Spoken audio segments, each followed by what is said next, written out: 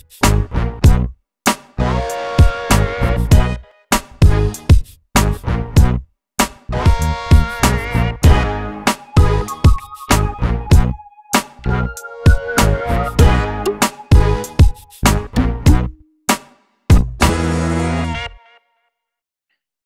hello, what's up everyone? In this video, I'm going to teach you about what happens when Ketu is sitting in the ninth house of D9 chart or navamsa chart. So before beginning, if you guys not subscribed to my channel, please subscribe to my channel, hit the bell icon and click the like button. And if you guys have any doubts after watching this video, please do mention that in my below comment section, okay? And yes, please like and follow my Facebook community page, Parikshith Astrology also. So let's begin. Now coming to the navamsa chart of the D9 chart. See guys, navamsa chart of the D9 chart is the second most important chart of your birth chart. It mainly gets activated after your 36 years or 33 years of your life or after your married life. Now, see guys, navamsa chart of the D9 chart is mainly seen for your strengths of your planet. It is also seen for your relationship between you and your spouse and also your married life. Now, coming to the strengthness of your planet. So let's say, for example, if Sun is depleted in your birth chart and that planet Sun has been exalted in your navamsa chart or the D9 chart, that shows that that planet Sun has gained extra strength or extra power. Now, coming to the married life. See, guys, every individual divisional chart, including the main birth chart, has its own Karaka planet or the significant planet. So, likewise, let's say, for example, in the birth chart, Sun is the Karaka planet. So, same thing in the navamsa chart or the D9 chart, Venus is the Karaka planet. So Venus should be in an exalted sign, Motrikon sign, own sign, or in a friendly sign. That shows that your married life will be good. Now, coming to the ninth house of your D9 chart or navamsa chart. Now, what does ninth house of your D9 chart or navamsa chart represents? See, guys, ninth house of your D9 chart or navamsa chart represents your fortune, your destiny, your luck. It also represents your relationship between your father after the married life. It also represents whether you believe in your dharma or religion or not, can be seen from the ninth house of your D9 chart or navamsa chart. Now, what happens when Ketu is sitting in the ninth house of your D9 chart or navamsa chart? So, what does planet Ketu represent? See, guys, planet Ketu represents separation, detachment. It also represents spirituality.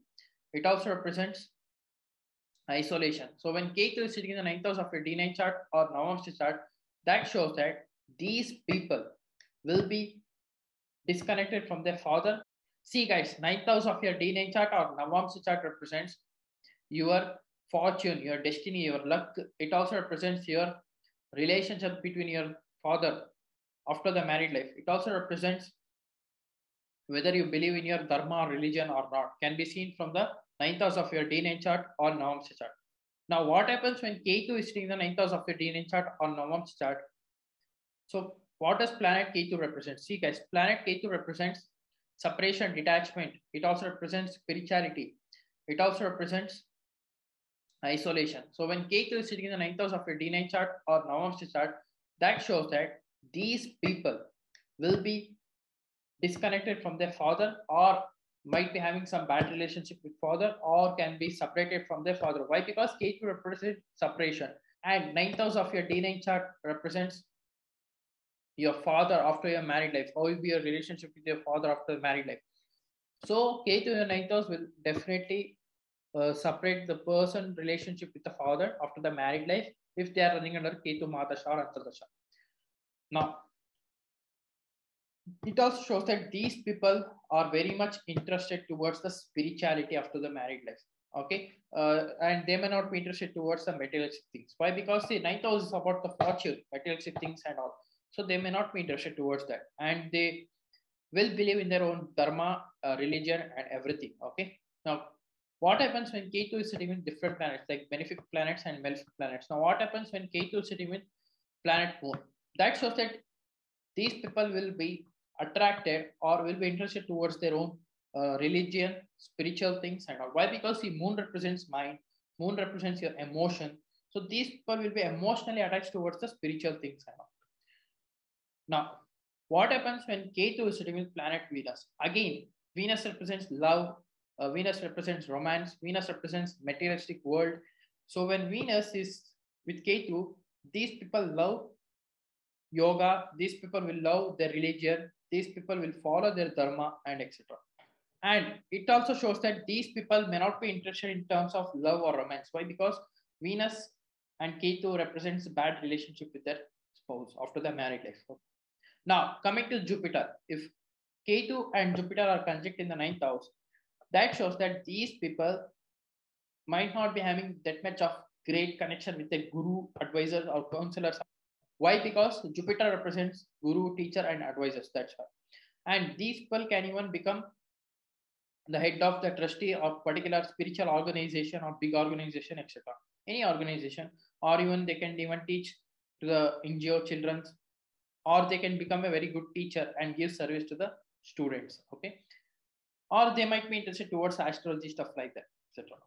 Now, what happens when Ketu is with Mercury in the ninth house? That shows that these people always interested in talking towards the spirituality and loves to communicate and loves to travel to the foreign land and loves to travel to the different places, especially spiritual places and holy places, etc. Now, what happens when Ketu is with malefic planets like Mars, Saturn, or Sun?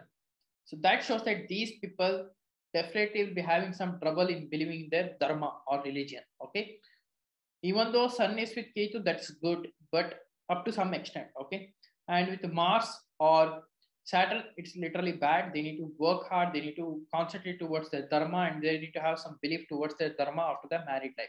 Okay, that's the one thing, guys. And for these people, the marriage will get delayed, and it also shows that these people need to be very much careful after the married life.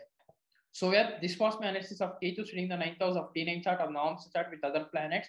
So yeah, this is it for today, guys. If you are new to my channel, please subscribe below, or else I'll see in the next video. So if you want any consultancy, please to contact me given below WhatsApp number, or else you can even mail me also. So until and unless, thank you, bye bye, love you, take care.